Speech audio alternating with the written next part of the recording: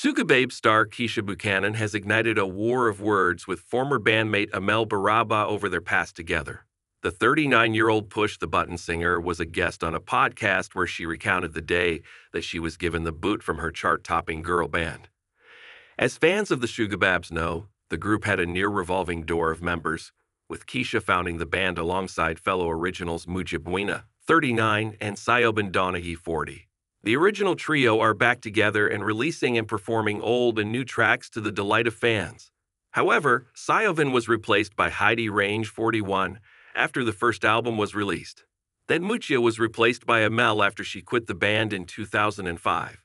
Fans were stunned in 2009 when Keisha was replaced by final band member Jade Ewen, 36, and the group disbanded soon after. Reflecting on the moment she was axed from the band, Keisha told the Receipts podcast, "I didn't leave. I was replaced.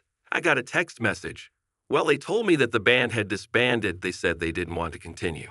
She continued, "I was in LA because we were about to shoot the video. When I got back, I will never forget. I saw this paparazzi and I was like, who are they for? What's happening?" He said, "Well, the front of the newspaper." The stunned podcast host then said, "So you've basically been X'd out of your own group. No one really told you, and then on top of it, the narrative was that it was almost your fault for on top of it." To which Keisha said, "Yeah, that was really difficult."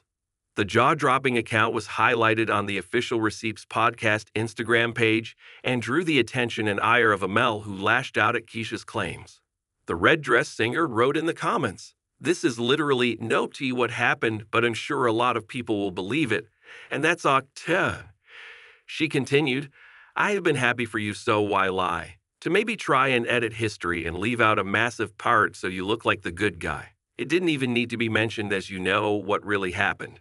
I wasn't ever going to speak about it, so you had nothing to worry about anyway." She went on, "Through the years, I got over it and have left it in the past and have since only had love for you. Why not speak of the good things, your success, rather than making up stuff that didn't happen and making two good people look bad when what is being said didn't happen? It's wrong. We are grown women. What's the point of doing this? I don't understand it." Amelle was later asked by a fan if she was trying to get attention by sharing no concrete info to back her claim up.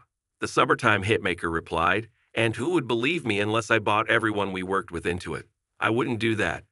Doman haven't wanted to speak badly of someone no matter what happened, and to be turned into she said this and they said that, for it to turn nasty when there's no need for it.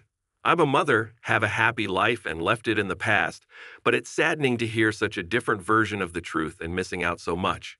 I just don't understand. Just want a peaceful life and to be left out of all of these lies. It's wrong and totally immoral." The original Sugababes reformed in 2019 and released the critically acclaimed album, The Lost Tapes, in 2022. Their latest single, Situation, was released last month, and the trio have teased a new album will soon arrive, with Siobhán telling Absolute Radio recently, "I can reveal that the album is in its finishing touches stage now."